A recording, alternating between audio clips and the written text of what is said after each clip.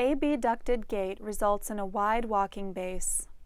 Throughout the gait cycle, the prosthesis never returns toward the midline of the body.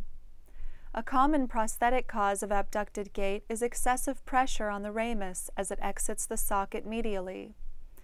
Either incorrect accommodation has been made for the ramus angle, or the medial brim of the socket is too high.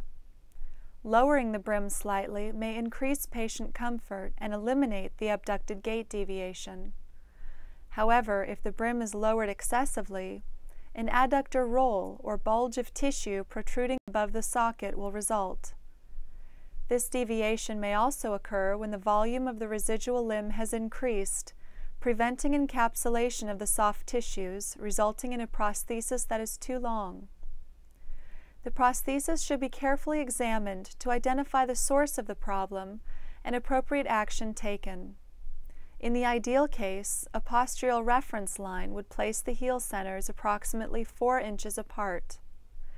Slight additional width may improve stability, but if the heel centers are too far apart, femoral adduction within the prosthesis may be lost, lateral trunk bending may occur, and any existing abducted gait will be exacerbated.